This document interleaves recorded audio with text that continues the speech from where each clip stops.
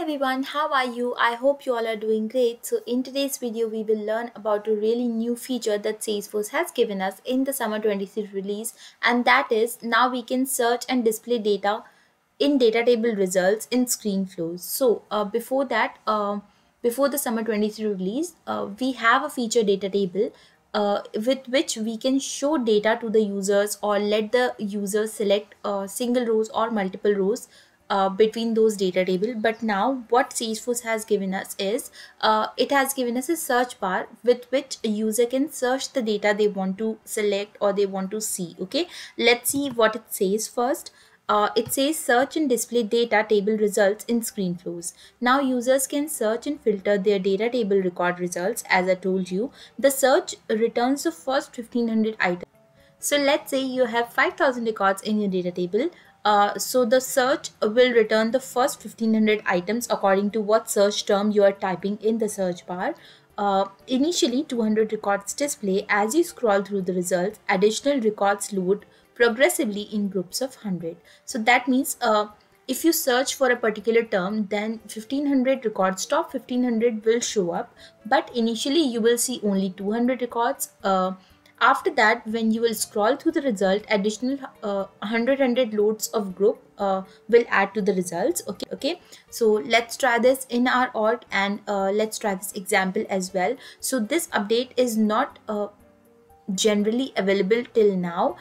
So if you want to check these updates, what you have to do is you have to register for a pre-release Summer 23 org. Okay, I'll just add the pre-release org registration link in the description box, so you can just click on the link from the description box and this page will appear.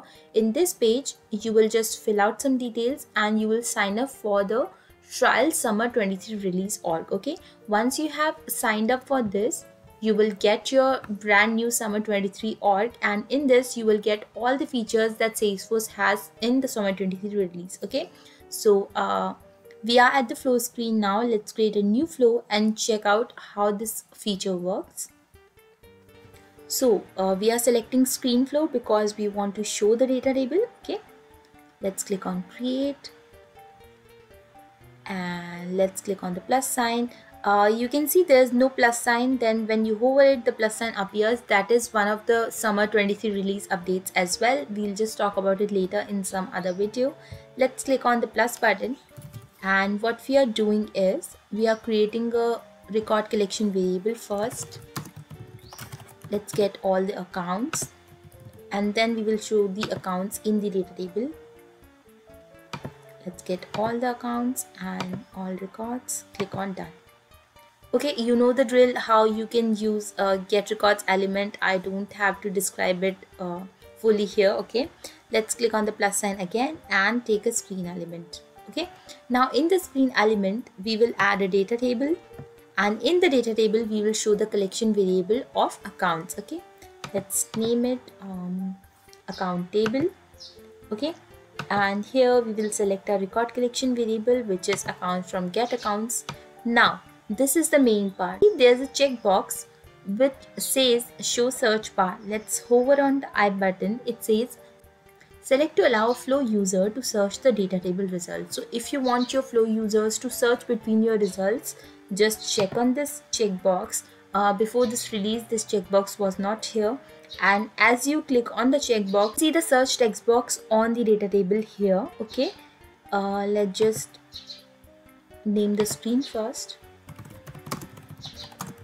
data table screen, and now let's configure the data table. Okay, let's say we just want to show the users the list. Now let's configure the column and let's keep it simple. Just add account name here. Okay, this is done. Let's click on done.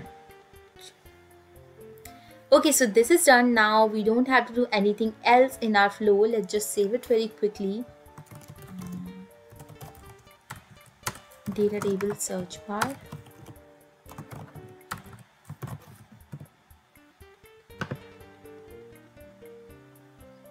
Okay, now let's just debug to check the results.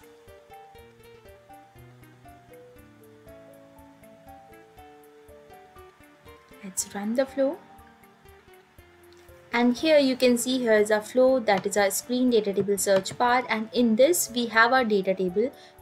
Now what is new? This header is new. Here you can see we have a search bar which says search this list. Now let's say for an example I'll type oil and I will just enter it.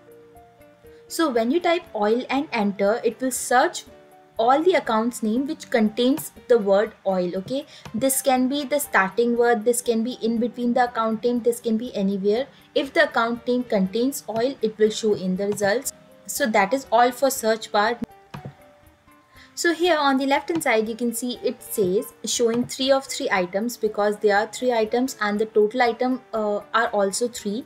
Why this is 3 of 3 items? Because we can see 3 items in a single screen. As you read here, the document says that the search returns the first 1500 items, but initially the 200 records will display. So let's say for example the oil search makes it to 1500 items, but you will see 200 items on the display initially as the document says. So what it will show is showing 200 of 1500 items. Okay, then you will scroll down, you will get 100 more items, then it will show you showing 300 of 1500 items. Okay, so this label is useful if you have more than 200 records found when you are searching from the search bar. Okay, now let's say you have searched for your accounts. Now you want to go back to all list of accounts and you want to see all the list of accounts. Then how will that happen? That will happen just by removing this oil and clicking on enter again. Once you click on enter on the blank search list, this will show you all the list of accounts. Okay, now one scenario that comes to my mind that makes this search thing very useful is that creating an order process and you have multiple number of books and you want the users to select the books according to their requirement and go to the checkout page. Then if this feature was not there, the user will see lots of books names and he will just scroll down, go through the names and then select the books that they want to select. But with the search part, that makes the user work easy. They can just easily type the name of the book that they want or the search term, like if they want to search for sample account but they don't know the full name, they can just search for account and the sample account will appear in the search list.